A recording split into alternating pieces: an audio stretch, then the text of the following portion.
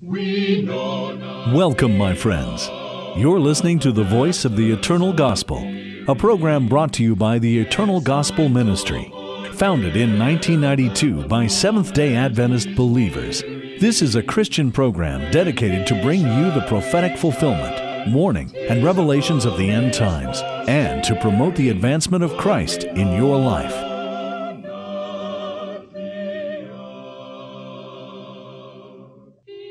Welcome back, ladies and gentlemen. I'm Pastor Raphael Perez, and I got with me this beautiful panel. My brother Paul, can you introduce yourself again? I am Paul Forrest. I am a nurse by profession and an elder with the Eternal Gospel Church. I enjoy studying and sharing the Word. I'm glad to have you aboard today. My brother Jose. Yes, happy to be here again. My name is Jose Rivera. I'm with Patient Faith Ministry, and I'm an evangelist. My brother Patrick. Nice to be back. My name's Patrick Jones from Tennessee, and I'm with the Three Angels Publishing. Praise God. Again, welcome back all of you. Thank you. Into the program. And as you know, we are hosting this program, and the reason that we are taking on the book of Daniel, as we mentioned in previous program, is because we have seen so far that in the book of Daniel there are revelations, prophecies, and signs for this end time. And before we continue into that book, let's go ahead and ask for heavenly guidance. Let's ask for the Holy Spirit to come and help you to understand it as long with us to present it as clearly as we can this program. Let's pray. Our dear Heavenly Father, we want to thank you for the opportunity to study thy word. Help us, oh Lord, to send us through your Holy Spirit, not only to understand the time that we're living, but to understand thy word. It is in the name of Jesus that we pray. Amen. Amen. Okay, on the book of Daniel chapter 2, we already talked in previous program about the beautiful stone that all of us are looking for, isn't it? And that stone, we mentioned that is represented by the second coming of Christ. But just before that, before the stone will hit this earth, which will hit and destroy all the kings, the kingdoms, everything. As a matter of fact, 2 Peter 3:10. Jose, can you read it? Before we go back again to bring one more detail on chapter 2 of the book of Daniel, but I want to bring that according to the Bible, the only people that are going to survive when Jesus will come are going to be the true church of Christ, the true people of God. That's right. And you're going to see why in a few minutes, why I'm making emphasis on the true people, the true church of Christ. The rest of the whole world is going to be destroyed. 2 Peter 3:10, please. And it reads, "But the day of the Lord will come as a thief in the night, in the which the heavens shall pass away with a great noise, and the elements shall melt with fervent heat, the earth also and the works that are therein shall be burned up." Because in the book of Daniel chapter 2, we see just prior to the stone, the second coming of Christ on this earth, there will be a mingling of something, my brother Patrick. Go ahead, take off right there. Well, Daniel, actually Nebuchadnezzar, saw in his dream that the iron in the legs would be, that clay would mingle in with the iron at the feet, and that's where the stone hits the image. So, the iron, we know that it is represented by what, brother? By the kingdom or the empire of Rome. Pagan Rome. The pagan Rome. Right. I mean, even the Catholic Bible, if I read the commentary, they will agree with us. Yes. That the fourth kingdom, all the theologians agree. History tells us that next to Greece, Rome came in. That's right. Okay. So there is no argument with that. But the mingling with the iron and the clay, what would the clay represent then? Well, the clay would represent a people of God. Let me explain. If you go to Jeremiah chapter 18, you can read in verse 6 something about the Bible speaking about clay. In verse 6 of Jeremiah 18 it reads, O house of Israel, cannot I do with you as this potter, saith the Lord? Behold, as the clay is in the potter's hand, so are ye in my hand, O house of Israel. This is referring to the people of God. And there's another verse, I want to say it's in Isaiah 64. Isaiah 64. Verse 8. Thank you, brother. Verse 8. But now, O Lord, thou art our Father, we are the clay, and thou our potter, and we all are the work of thy hand. But wait a minute right there. See, okay, clay is a symbol of God's people. The church. Church. But in the book of Daniel, chapter 2, it brings us, we read in there that it is like a mighty clay. Miry clay, yes. And what does that mean? Mighty. Miry. Or miry. God wants us to be soft, moldable clay. His church should be like soft clay in His hands. Right. But in Daniel 2, this is a miry clay, which is a clay that has other hard components in it, and it's unworkable. Could that be describing then a church that might be, even though they might have God's people in there, but the structure or the institution is not being well represented before the Lord? Yes, you see here in verse 41, back in Daniel chapter 2, you'll notice the verse starts off by speaking that this clay was potter's clay. But by the time that you get to the end of the verse, it was transformed into miry clay. And I cannot help but to think this is because of their attempts in mingling with the Roman influence. Notice iron is still even in the feet. That's a good point. Anytime a church joins with the state, the doctrines are lowered, doctrines are changed, and so potter's clay becomes miry clay. That's such a deep and important point to get it from the Word of God. Because exactly history tells us that the apostolic church, the church of the New Testament, what happened to that pure doctrines that the Jesus and the apostle were preaching up to the death of John, let's say, the last disciple.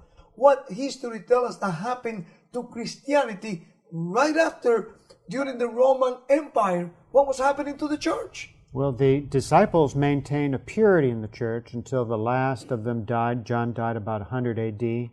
And then there was still, the church was being persecuted until the time of Constantine in about 313 AD. He became the first Christian emperor. And that date marks when the clay started mingling with the... And becoming a mighty clay. Miry clay. That's right. Yeah. Did I pronounce it okay? Miry. He started... Miry. I mean, with mud. Is that right? Basically, yes. Basically, yeah. Not a good clay. That's right. Constantine started using the Bishop of Rome and the Christian church in his government. I mean, I want our viewers to pay attention to this and read, and ministers too. I'm glad to know, to read, and to receive phone calls from ministers across the land viewing this program, hearing the program through a nationwide radio programs that we have, English and Spanish and in French, and this program is, to bring everybody, it's for laity and clergy. So again, and I know none of us wants to be part of a mighty clay. Right? That's right, the miry clay. That's right. Okay. Yes, Paul. Jesus, speaking of his churches, the first in the sequence was the Ephesus church. He says in Revelation 2 and verse 2, I know thy works and thy labor and thy patience, how thou canst not bear them which are evil. But by the time we get to verse 4, he says, nevertheless, I have somewhat against thee, because thou hast left thy first love. So here we see the church begin drifting. And as you go through chapter 2 and chapter 3, you see the decline in the purity of the church. Yeah, of Revelation. And we're going to get into that. Don't worry about it. But I just want to make sure that we understand that, yes, clay is a symbol of God's people, as we have read in Jeremiah, Isaiah, and so on. But the clay that is being presented over there is not a good clay. Not good clay. And history, again, tell us, and you were explaining what was taking place specifically according to church history during the 3rd and the 2nd century. Yeah, let me make this statement about that miry clay is not a good clay. If you'll notice, when the stone actually smites the image, verse 34 of Daniel 2 says, or verse 35, it says, then was the iron, and it says the clay, the brass, the silver, and the gold broke into pieces together. Even this, if I may say, apostasy of Christians, this apostate representative clay, even the clay will be destroyed with the stone representing the second coming of Jesus. That's a good point too. And obviously, the pure clay, the true church, the true God's people are not going to be destroyed. That's right. Because the Bible, and we will get into this, tell us that that's the reason that God is coming is to bring His church, His people to heaven with Him. But what kind of a church is He going to come for? According to Ephesians. Oh yeah, a church without spot, without wrinkle, or any such thing. Can you read it? Because our viewers might not know what we know. And we tend to believe that everybody, chapter 6. Yes, it's Ephesians, actually it's Ephesians 5, beginning in verse 26. Okay, go ahead. That He might sanctify and cleanse it with the washing of water by the word, that He might present it to Himself a glorious church, not having spot or wrinkle or any such thing, but that it should be holy and without blemish. So, going about the clay again, that church cannot be represented by a miry condition. Miry clay condition. That's right. Apostasy was coming. That's right. If you just look up the simple definition of miry, it just means useless dirt. That's all it means. Okay. Useless. Okay, I like that. It's that muck you get mired down in when you're driving through mud. Yes, Brother Pat. And in history, that's what came into the church. It was during this time when the church was uniting with the state that pagan customs, the paganism of Rome, came into the church. You have Sunday worship coming in, because most of the world was worshiping the sun the first day of the week. But the Bishop of Rome exalted Sunday worship on Sunday. And also various other idols. Images. And praying to the dead. Yeah. Right? Various other pagan Well, you customs. mentioned Constantine a couple of minutes ago. Encyclopedia Britannica, it says very clearly that something took place in the year 321st. Mm-hmm. But let's hold right there. We'll be right back, and we're going to pick up in this such an important topic. With powerful reenactments and incredible visual effects, this 95-minute masterpiece brings to life the book of Revelation like never before. Revelation is no longer a mystery. Get your copy today.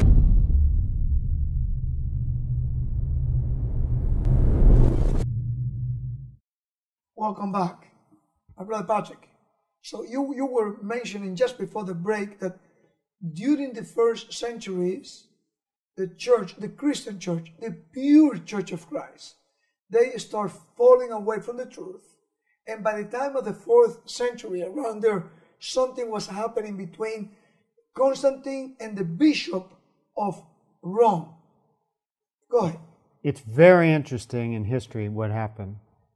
You had the iron in the statue that Daniel saw, and that represented pagan Rome. Pagan Rome was persecuting the Christian church, and the worst of the persecution was under the Emperor Diocletian around 300 AD. For 10 years, solid years of persecution. Immediately, Constantine became the next emperor, and he became a Christian. The first Christian emperor. Immediately the persecution ceased. A professed Christian, let's put it up. Okay. And that's when the clay started mixing in, because he used the Bishop of Rome, worked closely with him, and the Christian church started becoming part of the Roman government. And that process continued on through the Dark Ages, and that's why the Roman Catholic Church, it's the only church that that clay could represent. At that time? Well, you mean the mighty clay? That's right, at that time. At that time, because let's not forget that God always has had his people, no? His pure, and even inside Roman Catholicism, no doubt there were at that time, they're still there, God's true children, isn't it? We're talking about the system. That's why I want to distinguish. When we're talking about the not the good clay, mighty clay, I guess you pronounce it? Yes, miry clay, yeah. Okay? Yes, that clay is going to be destroyed when Jesus comes, represented by a false, church, okay, popular, mingling the doctrines of Jesus with the pagan doctrines. And you mentioned that one example was the sanctity of Sunday. yes. Right? It was during that time that pagan customs came into the Christian church, because whenever you unite the church and the state, and the Roman Catholic Church is the original union of church and state under Christianity, Right. or a false Christianity, doctrines are lowered and changed, and that's when pagan customs started coming in, and Sunday keeping, which is a tradition not found in the Word of God, started coming into being exalted by the Bishop of Rome. Yes, Constantine wanted to grow the church, and hence himself as well. He wanted to please both the pagan and heathen worshippers along with the Christians, and he sought to... What were they doing at that time? When were they worshiping? Say that again? When were the heathen worshiping? Yeah, That's what right. day of the week That's right. were they worshiping? Yes, That's what well, I'm saying. the highest heathen god, historically and everywhere, is the sun god, Baal. Wait a minute. What does the word Sunday means? Day of the sun. Day of the sun. All right, that's good, right? Paul, you were going to say something. I know you're listening, and I know, you also are very knowledgeable of what was taking place at that time, and there was no doubt, it shouldn't be no doubt in our mind that God wants us to reveal all these things, because He wants us to be part of His true church, His true people. When I say we, including our viewers. Isn't that true? That's right, that's right. Now, when you look at Daniel, from this story that we just read, Daniel came into Babylon as nothing, a slave, a eunuch, and he served the king. But the story closes with the king bowing down in verse 47 and worshipping Daniel. The roles have been reversed. You're talking about the king Nebuchadnezzar. Yes. Nebuchadnezzar. Yes. I just want to be before we keep going into there, I want to leave this very clear, what was taking place during the first centuries, especially during the 4th century, because that's when, historically speaking, that's when we find all this mingling of pure church with pure doctrines, the doctrines of Jesus, the doctrines of the disciples, and the doctrines of men. And I believe if we look at closely until today, the majority of our dear friends and brethren out there, friends, they are following those man-made traditions. That's right, that's right. I can't help but to think of the origin of Babylon. If you go back to Genesis 10, it speaks about Nimrod, and he was the mighty hunter, and his kingdom was the beginning points of Babylon, and everyone remembers the story of Babel. It represented the story brought in confusion, and Babylon to this day has that mingling idea that brings confusion, just like the devil wanted to confuse Adam and Eve, and he says, take of this tree, it has good and evil. You bring that together, you have religious confusion. Hence, we see it today. Yes. Oh, Brother Paul. Paul saw the very beginnings of this corruption coming into the church, and he wrote about it in 2 Thessalonians chapter 2. Okay. He says, let no man deceive you by any means, for that day, the coming of the Lord, shall not come except there come a falling away first, and that man of sin be revealed. Exactly. Verse 4, this is what he will do, who opposeth and exalteth himself above all that is called God, or that is worshipped, so that he as God sitteth in the temple of God, showing himself that he is God. So we have a transition from Christ into a man taking God's place. And Paul saw the beginnings of that. And Paul is presenting that this was going to be seen before Christ will come. Before the stone. Talking about the Daniel language, Exactly. chapter 2. It's so before relevant. the stone will come and destroy all this mighty clay, the ugly clay, the bad clay, and the iron, and everything. He saw that this was going to take place, what my brother Paul is reading over there. That's right. Yes, for Paul says, for this mystery of iniquity doth already work. That's right. Verse 7. Well, mystery, what should that remind us? Because in the book of Revelation, the modern day Babylon, the name is what? Mystery Yeah, that's right. Babylon. But you want to keep... 2 points I'd like to bring out. One is that when a church loses the power of the gospel, and the gospel is God's power to save us from our sins, when it loses the power of the gospel, it turns to the power of the state. And that's the clay mingling with the iron, church with state. a bad clay. I want to Bad keep clay. reminding. Yeah, it's miry clay mingling with the iron. And when that is, then people are not changed from within with a new heart. Instead, the church uses the power of the state to force people into a unity, into a false worship, and to be changed from by laws, by human enactments. But that's opposite from the principle of God. Yes. So God wants us to obey Him and to follow Him from our heart, not by force. Let me just add on to that, and then I'll let you go on to your second point, Patrick. What he just mentioned is seen in very many Bible examples. You'll remember the Jews who were not accepting of Christ and His ministry mingled together with the state, Pilate, the Roman at that time, and as a result, the Christian became persecuted. Likewise, in the days of Jezebel and King Ahab. Ahab is a king. Jezebel is some apostate sun worshiper, by the way. That's right. She was the high princess or queen of Baal. They come together. Elijah is the one that becomes persecuted. This mixture of church and state, this idea of iron and clay, this idea of truth mingling with error has always caused the wrath of God and disaster of God. Disaster for God's And it's people. good, it's so relevant for us to bring this at this very time, because during this time we hear, many good people out there saying, churches, church leaders, it doesn't matter so much how, what you believe, what I believe. If you believe in God, I believe in God, we are one, and everybody's going to go to heaven. But that's the doctrine of man, not of the word. Because the Word of God brings that the church that is going to go to heaven is described in the book of Ephesians chapter 5. That's right. I think we read it before, and right there when we read it, verses 25 and 26 and on,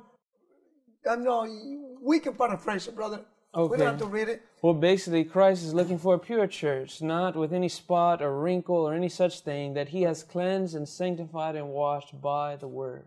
So, but that's not what we see was taking place during the at the end of the 3rd century, the 4th century, while the Roman Empire was disintegrating, was coming to an end. Barbarian nations were coming in from the north. You'd had the Franks becoming France, the Alemanni becoming Germany, the Angles and the Saxons becoming England, the Suevi becoming Portugal, and the Ostrogoths became Spain. And so the whole Western Europe empire was divided up, became the 10 toes. But there was a power that was a church that came right there from the Roman Empire. And I don't think it is a coincidence that that church is still until today very proud, carry the name Roman Catholic Church. We're not inventing, dear viewers, this. And that's the official name of that church that came out of Rome, the Roman Catholic Church. Notice this. It doesn't say, let's say the Christian Apostolic Church. It says the Roman Catholic Church. That's right. It has that iron influence right there in the title. The second phase of the Roman Empire, where it had dominion through the Dark Ages, deadly wound, that wound is healing even today. But again, because God has so many good people in there, and because God loved His people, His children, that's the reason that we want them, like us, to be aware that the doctrines and the teachings that has been coming out of there, that they unite with the pagan traditions, are not pleasant to God, and are not teachings or doctrines that will sanctify anybody to go to heaven. That's exactly right, and that's what's in Daniel 2, verse 43, where it says, "And whereas thou sawest iron mixed with miry clay, they shall mingle themselves with the seed of men, but they shall not cleave one to another, even as iron is not mixed with clay." The seed of men, what is that? Well, it must be the opposite of... the seed of God. Look at this verse in 1 Peter 1:23. "Being born again, not of corruptible seed, but of incorruptible." There's two seeds. What is the incorruptible? "Being born again of incorruptible by the word of God, which liveth and abideth forever." We are born again by incorruptible seed, the word of God. But the seed, the corruptible seed of men, the teachings of men. Teachings of men, traditions. So it is important what we believe and what we practice, and if we indeed wants to be of the pure clay. And Sunday keeping is a tradition of men, a seed of men. That is what the papacy uses to try and unite Europe. Sunday keeping, laws are made to enforce Sunday keeping, but Sunday keeping can't unite. They shall not cleave one to another, the Bible says. I'm sorry. I know all of you wants to talk, but I had to come to the conclusion of this program. And my dear viewers, it is our prayer and our hope that you are going to be grounded under the pure seat of the Word of God, not under man-made tradition. And it is also our prayer that you will come to the truth and be sanctified for that truth. May God bless you all. Amen. Our Voice of the Eternal Gospel family thanks you for joining us. Generous contributors like you keep us broadcasting. Prayerfully consider supporting this ministry. Donations are tax deductible and can be sent to Voice of the Eternal Gospel, P.O. Box 15138, West Palm Beach, Florida 33416. Our phone number is 1-866-7th-DAY-2. That's 1-866-784-3292. And our web address is voiceoftheeternalgospel.com.